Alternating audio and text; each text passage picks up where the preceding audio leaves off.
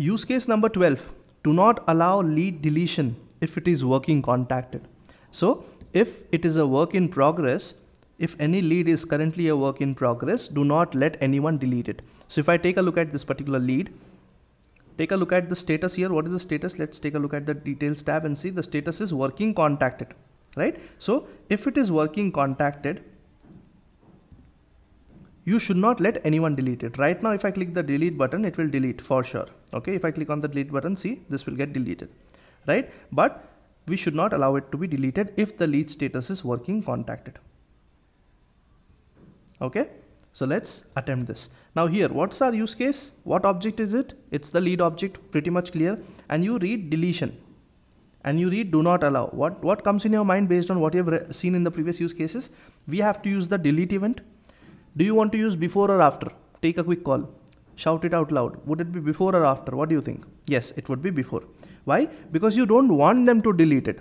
After it is deleted, you cannot write anything to save it, right? So before delete event. And do not allow. What does that mean? That means you would have to use what method? Yes, the add error method that we discussed for insert and update scenario, right? Now it's on the delete scenario. So we'll not allow lead to be deleted if the status is working contacted. Okay, let's go ahead and try to write that out. So I'll say lead trigger, I have one. What event is it? It should be the before insert event. So I'll say before insert, save.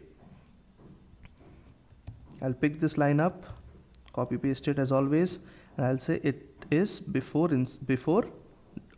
should be before delete, right? So it should be is before and is delete, and this should be before delete here. Now let's say save, and let's copy this method and paste it here, and let's say handle activities before delete. I'll go to the lead trigger handler before saving this file, and I'll just copy paste this particular method, and I'll say handle activities before delete. Save. Let's save this particular guy right here, and now let's go back here and save this. All good. Let's go back to our trigger handler. Let's now not allow the user to delete it. Now I'll start with my for loop. Obviously I'll say for lead record in my new records, if lead rec dot status, is it state or status? I think it's status. If that is equal to working contacted. Now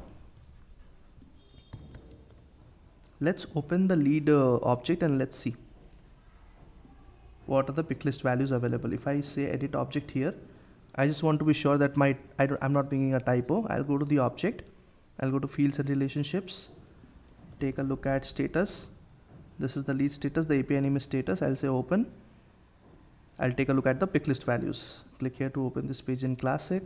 What are the values? This right here, working contacted. Okay, I'll just pick this value, go back to my dev console and just copy paste it to avoid any issues. Paste, save. It was same but safe side. Okay, now what is the issue? It says new records does not exist. It has to be lead records because that's the variable name that we defined here. Okay, let's say save. No errors. Now what I want to do, if the lead status is working contacted, I don't want them to delete it. So I'll use the add error method. Simply I'll say you cannot delete a lead in progress. Okay, and what do I need for this method to work? I need the context variable of the type sObject. Which variable is that? That is the lead record variable that is in the current context. Looks good? Sounds good? Looks like it will work. Let's test it. Let's go to our lead and let's keep this working contacted as the status, and let's try to delete it. When I say delete and I say delete button, it says there's a problem. You might not have the permission to edit it, or it might have been deleted or archived. Let's refresh it once. Okay, let's go to details. Let's set this stage, mark as current status. Okay, and let's try to delete it now. See, it's not letting me delete it basically. All right. Let's take a look at the developer console. Okay, there's some issue. It says attempt to dereference a null object. What's the issue? It says line 4, attempt to dereference a null object. What is this line for? Let's quickly check it out. Lead records, for lead rec in lead records. Now there's a problem with this code. The code is not working. If the code were working, the add error method would have worked and it would have shown you this error, right? The problem is with the before delete context. Can you guess what the problem is? The problem is with the before delete context, new records are not available. What did we send here? We sent the trigger.new. The trigger.new variable is not available before delete.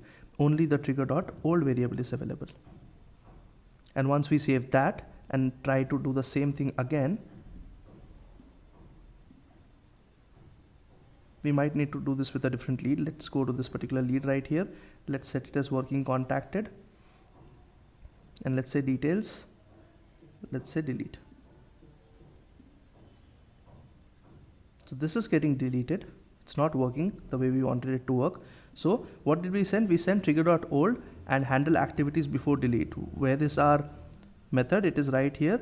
And we are checking if the lead record status is equal to working contacted. Add the error, you cannot delete a lead in progress. All our files are saved, then why is it not working? Let's put some debug logs. So I'll say system.debug, found a lead. Okay, this is the before delete event, right? Let's quickly check. We have put the before delete event here. We have put is before is delete checks also here. And we have sent the trigger.old variable here. And it's being received here as lead records. And we are trying to do this thing using the add error method. Let's go inside this loop and put a debug log. Yes, it is in progress. Let's see if we get these logs. Okay, now let's go back to Salesforce and let's check all open leads. Let's go to this particular Betty Bear lead details. This is currently working contacted. I'll say delete. Okay, this deleted up fine. Let me check the log. If I click on the debug only option, it says found a lead, but it did not find this particular debug log, which means our status check is not working properly. Okay, let me quickly check what is the lead field value. This is working contacted, right?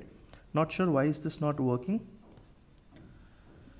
The value is correctly placed. Let's take a look at the lead. Let's take one more lead as an example. Let's go to details. Let's modify this working contacted because there's some issue with this lead. You see there are two values here. Let's choose this one with the space. I think this is the one that we want. If I say save, now let's go back to the developer console. Let's take a look at, okay, I did not delete it, right? I have to delete it to get the logs. Let's get rid of all of this and let's delete the log. Delete the record. Let's say delete, deleted. Let's open this log and let's say debug only. So it says found a lead, which means there's some issue with this particular check.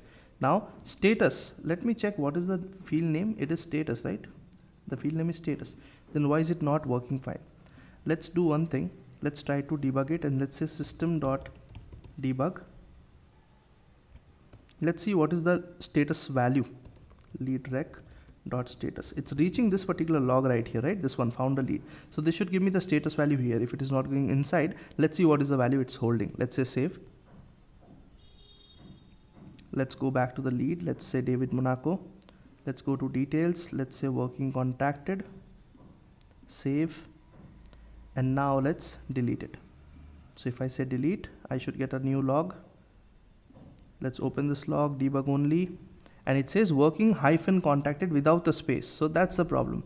So the value it's storing internally, I'm not sure what's the issue, but it's storing the value without the spaces. So let's use this API value in our lead trigger handler. And this should now work. So I'll use this value, save. Okay. Now let's go ahead and go to Kathy, details. Let's modify it to working contacted. And let's now delete it. And it's not letting you delete it now because the criteria is matching. So there was some issue with the API name value thing, but that's okay. All right. So it says you cannot delete a lead in progress and it is not letting you delete it now. Make sense? Did you see how I debug the issue? I saw the trigger. First of all, am I calling the event? Yes, I am. I saw if I put the correct checks. Yes, I did. I checked if the variable was correct. previously the variable was not correct, so I understood, okay, trigger.new won't be available, so I have to use the old variable. That's when I use the activities before delete with old variable. So I came here and then I saw, okay, I just have two things, a simple for loop, and I'm just using the add array method based on the if condition. Now what is not working? It could be that the add array method does not work with delete, or it could be that there might be an issue with the if. So I put a log on this level, I put a log on this level. What I saw, I got this log, but I did not get this log. So what I tried to do is I put the value here, the one that I'm trying to fetch or retrieve, and it gave me the information that what I'm trying to compare it with was incorrect.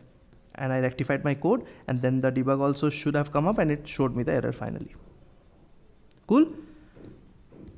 Great, that was use case number 12.